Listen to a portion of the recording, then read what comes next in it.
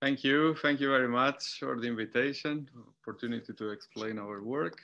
So, well, the more honest title to the talk could be S-matrix bootstrap for effective field theories.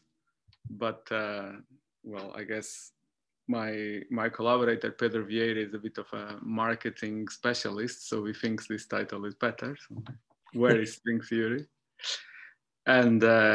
And in fact, I think both Pedro and Andrea are here in the audience, so they can help me if there is something that I need help to explain.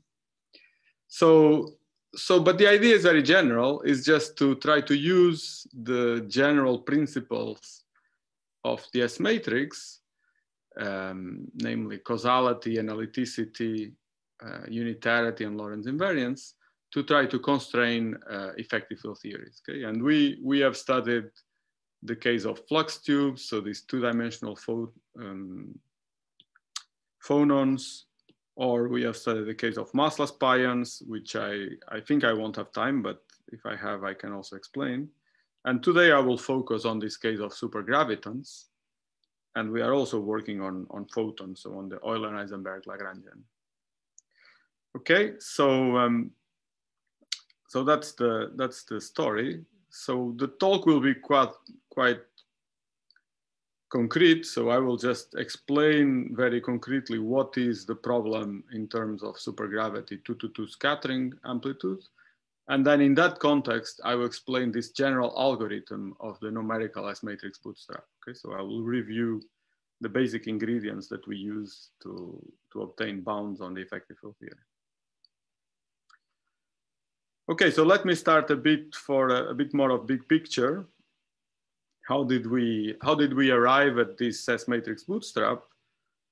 Well, at least myself, we came from the context of the conformal bootstrap. So there it was very successful. We just imposed the set of consistency conditions on a physical observable, like a 4-point function of a conformal field theory.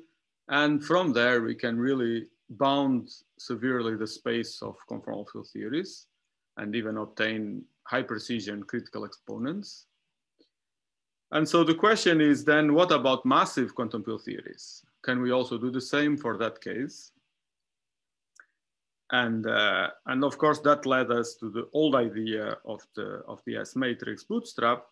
If you want, our novelty is to try to approach this question in a more algorithmic way and also with a numerical component to really try to systematize the constraints of the S-matrix bootstrap on the space of quantum field theories.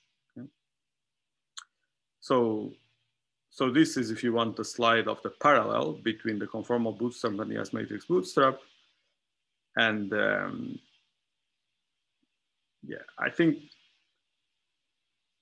the main point here is the fact that here on the conformal side, the 4-point function is the natural observable to study because it only has a function of 2 variables, 2 cross ratios.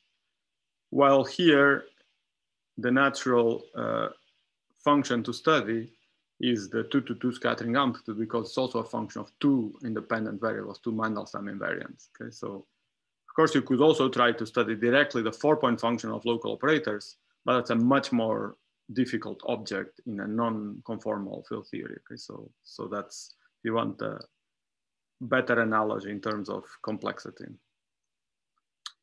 And today we're going to extend this framework a little bit because I don't know, I mean, it's not quantum field theory. We're going to be talking about quantum gravity. We don't know the UV completion. So we only know that in the IR, we will be studying gravity as an effective field theory, plus some higher derivative corrections. And we want to bound the Wilson coefficients that control the size of these higher derivative corrections.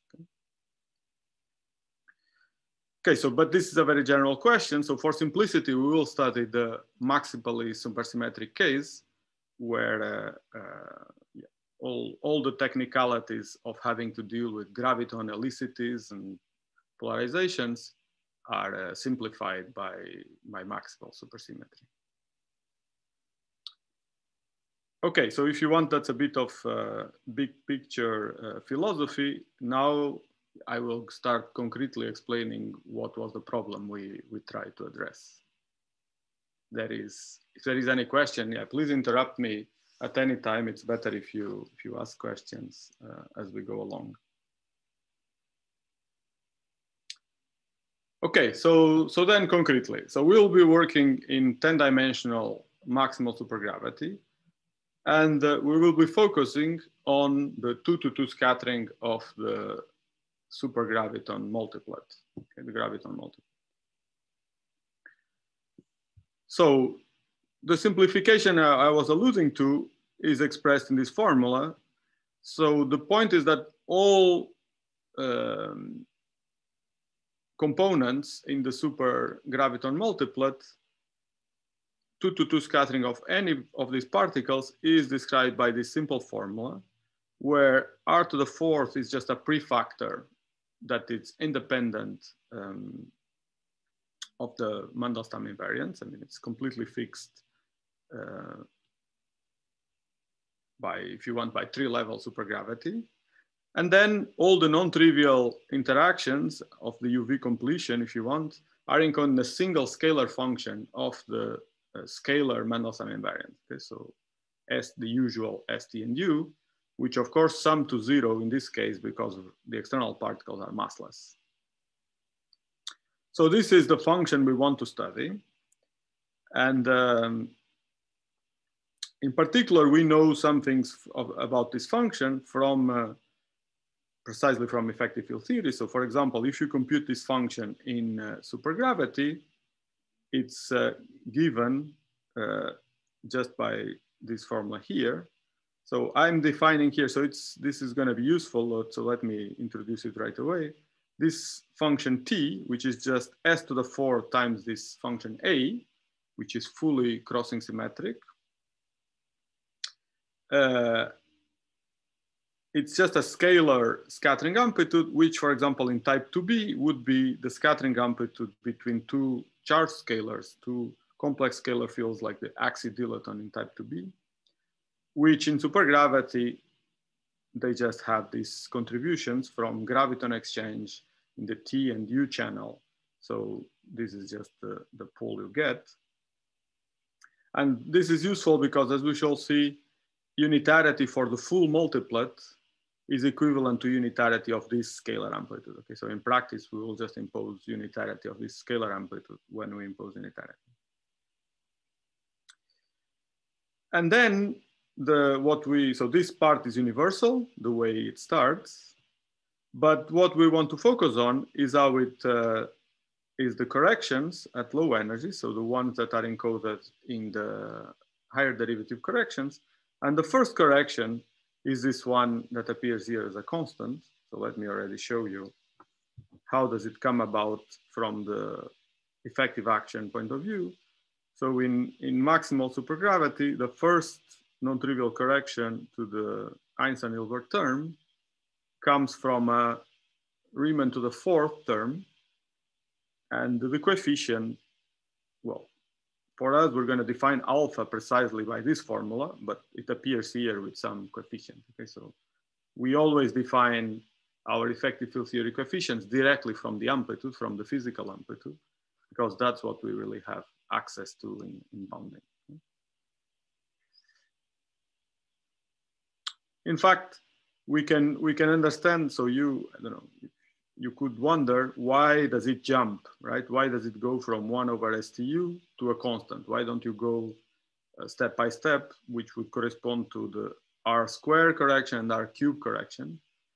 But well, that follows from supersymmetry, but it's also clear from already everything I said, because, well, maybe I can explain that in real time. So the next term would be, for example, let me just place it here. An intermediate term between these two terms, so the term of order R square, just by dimensional analysis would be something like 1 over ST plus 1 over SU plus 1 over TU, because it has to be fully crossing symmetric. That's just crossing symmetry of this function A of STU. And the next dimension would be this one, okay? You cannot put 1 over s squared because otherwise you would have double poles, which is also incompatible with the analyticity expected of the scattering amplitude. Okay, so this would be some coefficient times that, but it turns out that this, if you just, this is equal to 0 if you use this constraint that 1 over, that s plus t plus u is 0. Okay, so this doesn't give you anything. And well, now for completeness, if you put the next term, the one that would come from 1 over r, sorry, curvature cube, r cube terms, this in principle is not 0. However, this will give you terms in the scattering amplitude in this t. So this would give t, t would contain a term like s to the 4 over t, which corresponds to the massless particle of spin 4, which is also not present in supergravity. So this is also forbidden. Okay, so this is also forbidden. Okay, that's why it jumps. So it's, but as I said, it follows source supersymmetry that imposes precisely this structure. So, João, can I ask? So, is the statement that the r squared terms, which would have given you that thing, happen to not contribute to this particular scattering amplitude, or they're just not present in the supergravity Lagrange? They are there, but they don't. The argument, yeah, the argument I gave you, would be just that they cannot contribute to this amplitude. Right. I believe they are also not present. Good. But yeah, the argument I gave you would not allow it. I see. And you explained that that there's some expected analyticity properties such that you wouldn't have a double pole. Could you explain a bit about that?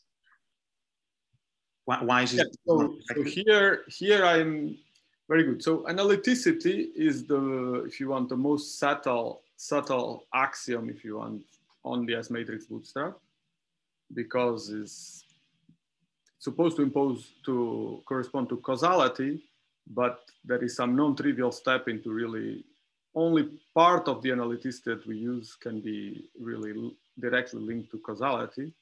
And that's in quantum field theory. In gravity, it's even harder.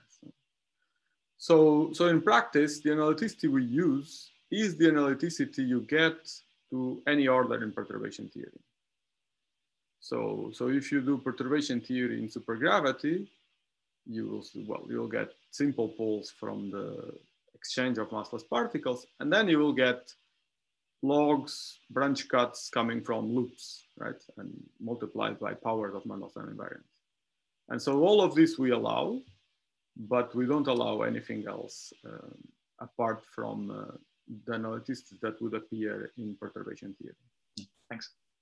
I mean, the positions of the cuts, right? I'm not committing to the precise behavior of the branch points that you predict in perturbation theory, at least not at arbitrary I order. Okay, so that's the observable we're going to focus on. Okay, this parameter alpha. It's just a number, and the question is, what values can this parameter alpha take in a consistent UV completion of supergravity?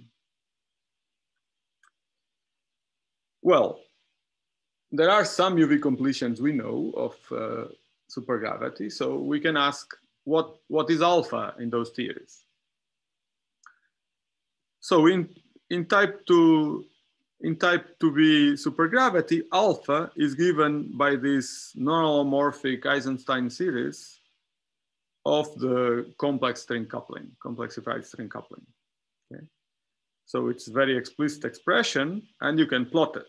Okay. So you can plot it in the fundamental domain of tau, and you can see that the minimum value of this alpha in type 2b supergravity is about 0.14. Okay, we don't have more precision than that, so let's round it up to 0.14. In type 2a supergravity is simpler. So actually type 2b and type 2a, they have the same perturbative expansion in G string, but type 2b on top of this has some non-perturbative effects, instanton effects. And in fact, so you can also plot for type 2A, and you see that the minimum is again 0.14. Okay. Well, at first, as I said, these two numbers are different, but very, very close. So that was a bit surprising to me. But yeah, I think the explanation comes from this fact that it is known that 2A and 2B just differ by these non-perturbative effects, and they turn out to be small, even at the value of, if you want, at the strongest possible coupling, where alpha is minimized. Okay, so this is just what string theory tells us that is possible. So we should not be able to exclude values of alpha bigger than 0.14, because otherwise we'll be excluding some string theories which we believe they are healthy recompletions. So another thing we know is that alpha must be positive. Okay, so this follows from a simple dispersion relation formula, which I'm not deriving here for you, but it's a simple counter argument. And well, we have to assume that t does not grow too fast at infinity, but that's also expected. And alpha is given by this integral over the imaginary part of t, which is the total cross section from the optical theorem. So this must definitely be positive. Okay? You could worry that this might be a divergent sum rule, because you have here 1 over s to the 5th. So it's very enhanced in the IR, but you can compute this imaginary part using one loop diagrams in the effective field theory. And the imaginary part starts as s to the 5th. So this is perfectly finite in the IR and also finite in UV because of, you want a bound in the Reggie limit. Okay, so the status is this one, okay? We have all real values of alpha to start with. Then we have an analytic argument that forbids all negative values. So this we know there cannot be a good UV completion here. Here we know that it's string theory, so it must be good. And then we have a little gap in the middle, which we don't know. Can it be UV completed or not? Well, I guess to this audience, the answer must be no, but more generally, we just don't know. We don't have an independent argument of string theory why alpha cannot be between 0 and 0.14. So, João, just a very quick question. When you say there's a garden above 0.14, some values presumably can be realized. Do you believe that all values can be realized? Well, for if you allow me to vary the string coupling, you see, it's really, I can go from 0.14 to infinity. Actually, you can even just go at weak coupling. You see, at weak coupling, as G string goes to 0, this alpha diverges. Except if you, I don't know, if you, yeah. Good, okay, and you're in 10 dimensions, so you're not worrying about, okay. Yes, this is in 10 dimensions, yes. Thanks. In 11 dimensions, it's much more interesting, but we haven't done the numerics. Thanks. That's, yeah, let's discuss at the end. Okay, any other question about the status? So this is where we are, and now I will try to explain you what we did to address this question using S-matrix bootstrap technique. So one question I have is your dilaton, of course, is also part of your supergravity, but you're viewing it as a fixed parameter in your calculations?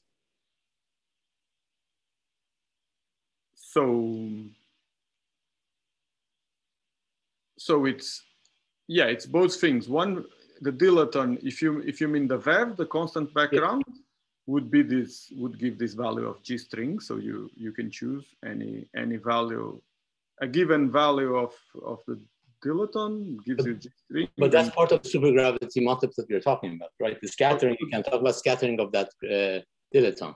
So that's one role is a background. Another role is as a particle, as you say. As a particle, yeah, I just treat it as another particle in the multiplet. And so it's also described by this amplitude. In particular, this T is the scattering amplitude of the complex scalar, the axis dilaton.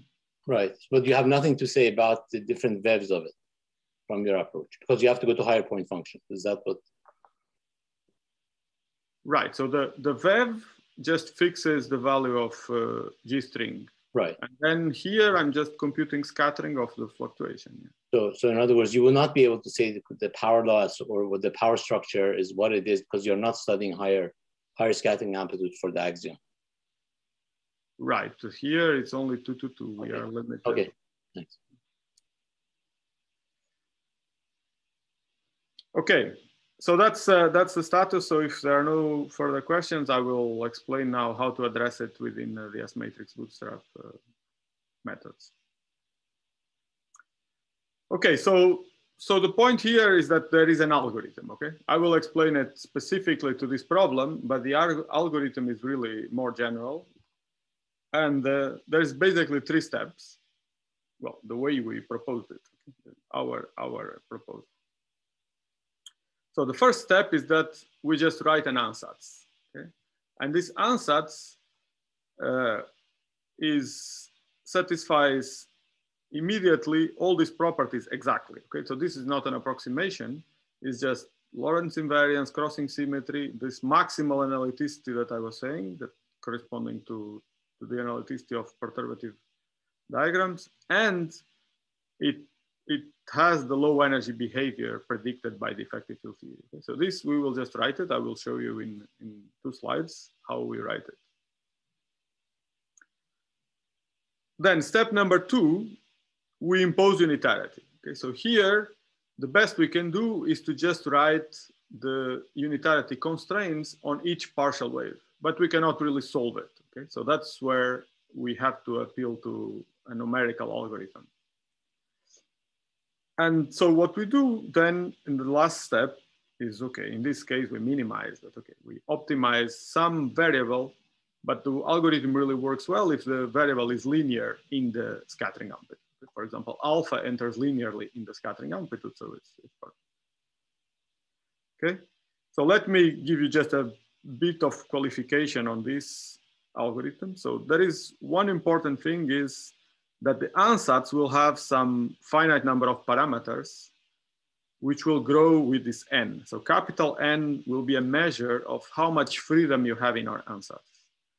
And ideally, we want to send this n to infinity so that we can really cover the full space of S matrices compatible with these properties. Okay? So this is one parameter that is very important in our algorithm. Another parameter is that we cannot impose in the computer infinite number of constraints. So we truncate the constraints of unitarity up to a maximum spin L, okay, in the partial waves. So this L is also supposed to go to infinity at the end. And this has the opposite effect because it increases the number of constraints. N increases freedom, L decreases freedom because it increases constraints. And so that means we actually have a 4th step, which is the extrapolation. Okay? We have to do this for any fixed N and L, and then we have to extrapolate so that we get results that we really trust as bounds that have any meaning in the full space of amplitudes. Okay, so that's the logic. Now let me give you some details about each step. So step number 1. Step number 1, the basic idea is this picture, okay? The idea is that we take a function of Mandelstam invariance, ST and U, and we extend that to a function of 3 independent variables, ST and U. And then in each variable, let's say S, for example, the region of analyticity is the entire complex plane minus the cut from 0 to infinity. Okay? Here it's 0 because it's massless particles. You had a mass gap, it will be from 4m squared to infinity. So if you have this analyticity on the cut plane, the trick we use is we just map this cut plane to the unit disk. So this is this row map that I'm showing here. And now the function in terms of this row variable is analytic in the unit disk. So we can approximate this function by a Taylor series around the origin. So we just write a triple Taylor series, rho S, rho T, rho U raised to powers, ABC, integer powers. And this triple Taylor series is the approximation to the function. As n goes to infinity, you in principle can approximate any function that is analytic in the product of these 3 unit disks. Okay? Okay, so that's the basic thing. Probably for you that if you don't want to do the numerics, that's probably enough. If you want to do the numerics, there is a few more details.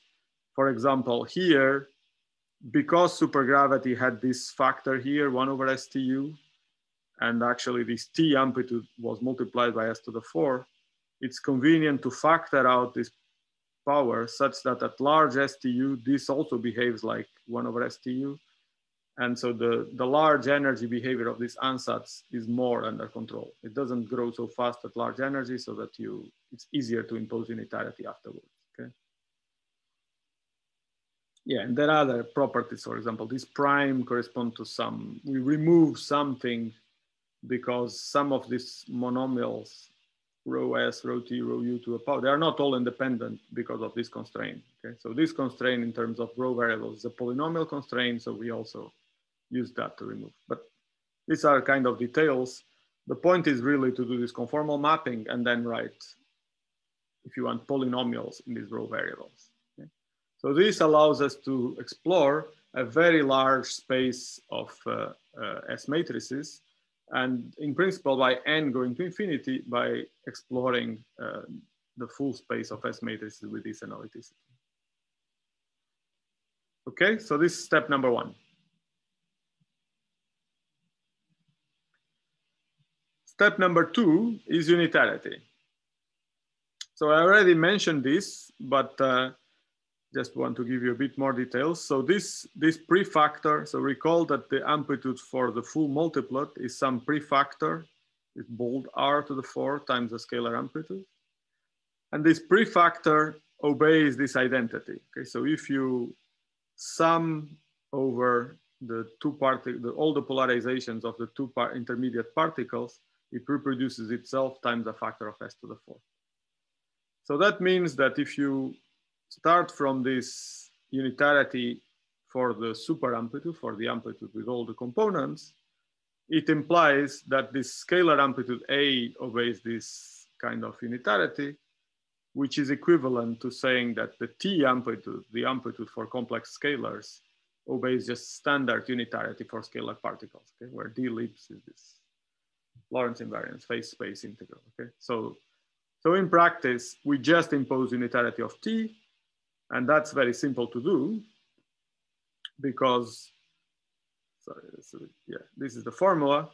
So you just take your T amplitude, you write it in terms of the energy and the angle, so X is cosine theta, you integrate with the appropriate Gegenbauer polynomial for 10 dimensions, and that's your partial amplitude. And partial amplitudes, the square of partial amplitudes are probabilities, and probabilities have to be less than 1, right? It's the probability of going from 2 particles and ending up in 2 particles. So you see, that's an infinite set of quadratic constraints on the amplitude T, which was linear in the parameters. Okay, so sorry, I forgot to emphasize. Let me go back here. Yeah, this word is the most important word in this slide, I forgot. So this alpha ABC, okay, so these are some coefficients of this Taylor expansion. These are the free parameters in my ansatz. So these are the variables over which I will optimize, I will minimize the target alpha. Okay, and the unitarity is a set of quadratic constraints in those parameters. Well, so one basic question. So when you are imposing all these constraints on the amplitudes, I should understand that what you are doing is to impose these nice properties, unitarity and so on the UV completion, right? But you are not imposing anything on the effective field theory in the infrared. No, not right? At the moment, no. And are you imposing, is hidden here that the completion is weakly coupled or things like this? No, there is no assumption of weak coupling. You see I mean, T, this amplitude T that I'm parameterizing here can become large as it starts small just because of the effective field theory, right? The amplitude goes to 0 as the energy goes to 0, but that's just, it's really a physical property of gravitons. But then as the energy increases, this function can be large, I mean, it can be as large as you want, as it wants. The only boundary is unitarity.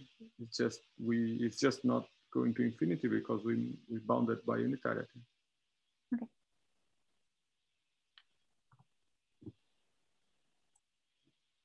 Okay, so so last step that I was saying is that how to make these conditions a finite number.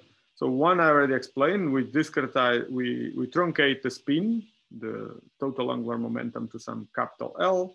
We also have to put a grid. We put a dense grid for values of energy. So we impose unitarity for many values of the center of mass energy. But this we do a very dense grid and to try various grids. So here we are confident that our extrapolation to continuous S is reliable. Okay, so here the extrapolation is a bit more under control. Okay, so that's step number 2. Now step number 3 is the numerical part. It's like you give the computer this set of quadratic constraints, and this is an optimization problem of the type of semi-definite programming. So we can use the code SDPB developed by David Simon Staffin for the conformal bootstrap. Okay, so we can use exactly the same code to do the optimization problem. And here are the results. So here I'm showing you the results for a given value of L and a given value of N. Okay, so as I said, so this is the important part. So as N increases, the colors go to red, you get more freedom. So if you have more freedom, you can realize a smaller alpha, right? We're minimizing alpha. On the other hand, if you increase L, you add more constraints, so it's more difficult. So alpha mean increases, okay? So that's why you see the curves growing with L and decreasing with N. Okay? That's expected. And now step 4 is the extrapolation. So here you can already see that extrapolating for infinite L is not too difficult because the curves are getting flat, right? So you're basically extrapolating these horizontal lines and you're saying this is basically the value. So we did it a bit more carefully. So we fit these very flat lines with inverse powers of L. And for each value of N, we extrapolate to L equals infinity. Okay, so this is, maybe I can show you here. So this is these points, okay? So this, you see there's an error bar because we do different fits. We do like power laws and exponentials and we choose different sets of points. So we choose different sets of fits to have an idea of the error in the extrapolation to infinite spin. So you see here. And then once we have for any N, the extrapolation to infinite spin, we extrapolate to infinite N, to the maximal freedom. Okay, so here, if you want, there is a zoom of what is down here.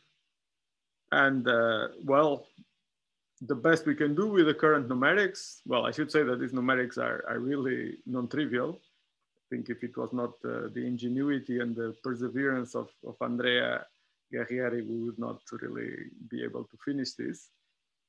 So, because you see, we have to go to very large spin. So this is already done in a computer cluster. It's not an easy problem numerically. So we get, well, the final result you see down here. We get something which is 0.13, but the error bar is still pretty significant. So we get something compatible with string theory, okay? So if you want, we get something compatible with the string lamppost scenario, right? So this is the result, if you want. The summary is here in this slide, in this picture. We had something forbidden rigorously. String theory told us that it could be here only. And now when we do the numerical of S-matrix bootstrap, for every finite N, we can realize some value of alpha, but it's always a bit bigger than 0.14. And then we really, if we try to extrapolate to N equals infinity, we seem to come to very close to 0.14, but of course it would be great to have more numerical precision to make sure if there is some space in between, or if there is some, or if really it coincides with the prediction from string theory. So, but at least at the moment, it looks compatible to say that just the basic principles of S-matrix theory also imply that alpha must be bigger than 0.14, and therefore just everything that is realized in string theory is covered. That string theory covers all the possibilities by consistent UV completions. So yeah, maybe this is like preaching to the choir here, but yeah, this is what came out of this. Okay, so any question?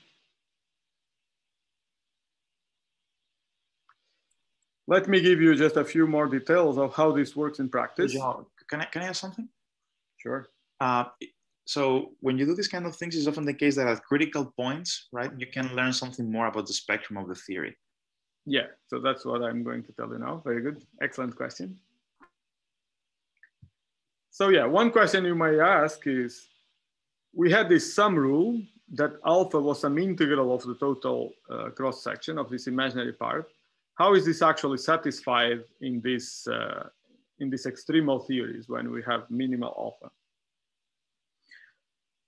Well, as I said, this is a difficult numerical problem, so I don't know the final answer. Let me show you what we know now. So I show you here the curves for n equals 19, 20, 21, 22, 23, and then in red I show you the maximal n that we could attain, 24, which is already like 400 parameters. Okay, it's a lot of parameters. So one thing you see is that, so we can predict how this integrand starts. So as I said, it's a one loop computation. So it starts as a constant, and we can predict a constant from one loop effective field theory. And you see that this red line, although we did not really impose that it had to start like that, we did not impose the effective field theory behavior at one loop. We only imposed the 3-level effective field theory behavior. It wants to go there, right? You see that there are these oscillations in our ansatz, but it wants to go there. And then the main feature is that most of the contribution to this sum rule comes from this peak, which well, I'm already saying here that it corresponds to a resonance, a scalar resonance, but we really see it. So this, I can show you here. If you look at the phase shift in the spin 0 channel, the spin 0 two-particle state, you see really a resonance. So the phase shift crosses pi/2 around this value of S around 3 in Planck units, which is also the value that you have here close to this peak. And this is the lightest resonance we see, but actually in our numerics, we see more resonances appearing at higher spin, but it's very hard to make them converge, okay? So n needs to be even larger. And that's one of the reasons we think the numerics is so hard, is because the optimal solution wants to put many resonances for every spin. And this will require higher and higher powers of these polynomials. Okay, so it's funny, yes. Sorry, can I briefly ask, so are these resonances forming some sort of Regge tower or something reminiscent of a string theory? It's hard to say. Yeah, we see them appearing for all spins, so it's natural to think that they organize in a Regge trajectory. But it doesn't look linear in spin. Okay, so it's more like you can predict, the scaling can more or less be predicted by just, so for every spin, you use 3-level to compute the beginning, I mean, how the low energy behavior of each phase shift. And then you see, well, when phase shift goes of order 1 in the 3-level approximation, you say that should be a resonance. Okay, and that gives you some non-trivial power of the spin. I forget, it's 3 halves or something like that. Okay. And we see more or less this behavior. We see, but it's kind of consistent because we are just UV completing the 3-level theory, and so that's the minimum thing it can do to put resonances at that scale. So can I understand this as some sort of extended object, or is there any geometrical interpretation of such a tower? No, I mean, not that I know of. You can speculate, but I don't know of any interpretation of that kind. Okay, thanks. So let me just mention that last year there was this paper that they actually came up with this word graviball. They were also trying to unitarize the 3-level graviton scattering in 4 dimensions using some QCD techniques, some approximate techniques to get unitary partial amplitudes. And they also found that naturally this scalar resonance appears. So it was found before. Okay, I think this is all I wanted to say. Now I had some discussion about future work. I don't know if there are some other questions about what I said so far.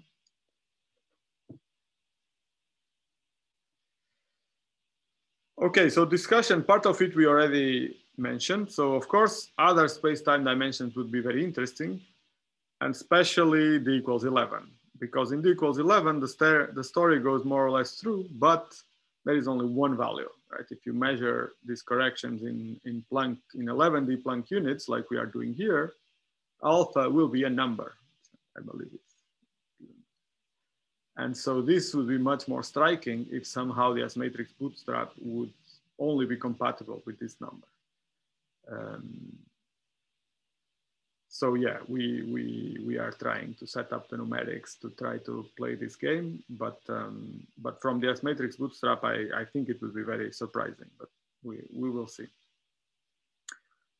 Of course, you can also think about lower dimensions, and then you have more parameters because you have like properties of the string compactification, the radii, and all that contributes to alpha. So it's even non-trivial to compute exactly what is the minimum alpha once you allow that. And d equals 4, which would be very interesting. Of course, it's problematic because in d equals 4, we really don't know what is the right observable because the amplitude is infrared divergent. So here we really have a conceptual difficulty from the start. Another thing that we are looking into is to see what happens if you impose some inelasticity. Okay, so here, this is something I didn't say, but well, at least at low energy and low spin, it seems that the optimal solution, the one with minimum alpha, is trying to saturate unitarity in the 2-to-2 scattering channel. So it's not producing particles, it's just going 2-to-2, it's mostly elastic. There is inelasticity at high energies, but it's unclear if that will stay or if it's just an artifact of numerical effect. Okay, so more likely that's the case. That's what had been happening in the past, that as you increase numerical precision, inelasticity gets pushed to higher and higher energies and to higher spin. So there is a question of, can we actually input some known elasticity, like for example, the inelasticity that we know from black hole production, and that will change the unitarity condition from saying that S squared is less than 1 to saying that S squared is less than e to the minus the black hole entropy, right? Which is a very small number as energy increases. So can that affect the value of alpha? So this is also something we want to do. Yeah, and another thing is this Wilson coefficient. So we just did one. So we had one parameter and one string coupling. But if you look at higher derivative terms, then you'll start to have alpha and beta, gamma, more effective field theory coefficients. But everything is just a function of the string coupling still. So from the S-matrix bootstrap point of view, you're gonna put bounds not in a one-dimensional space, but on say a two-dimensional space if you look at two Wilson coefficients. But string theory is just a line in this two-dimensional space because it's just G string that varies. Or okay, let's say tau, okay, if it's a complexified coupling. So it will be very interesting to see how these bounds in this higher dimensional space work, to see if we observe the same thing. Okay, no supersymmetry would also be very interesting. There was this very recent work on the basically three-level scattering. So here with the non-perturbative setup that we are using, well, it's a matter of work to set it up with all the polarizations, but I think there is no conceptual obstruction, at least above 4 dimensions. And the final thing I want to say is this primal versus dual. Okay, so this is some technical term in the optimization, these semi-definite optimization problems. And so primal is what we did, is when you actually construct a solution that realizes the minimum value we're looking for.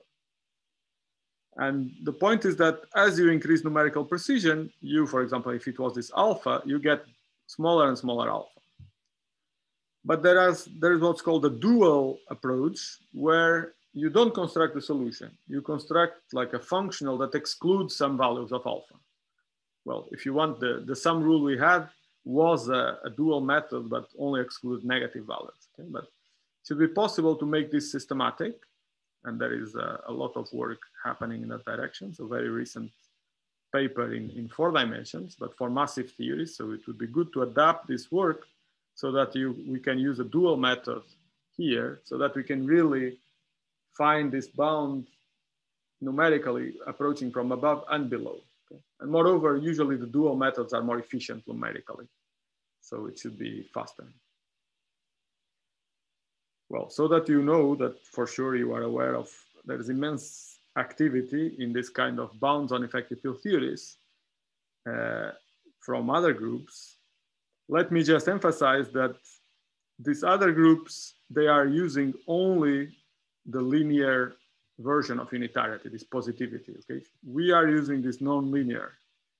Of course, because they are using less, they can do a lot of things analytically, but we are using more, and that's why we have to do it numerically. So it's unclear at the moment how much more constraining power you gain by doing this full nonlinear unitarity compared with this positivity.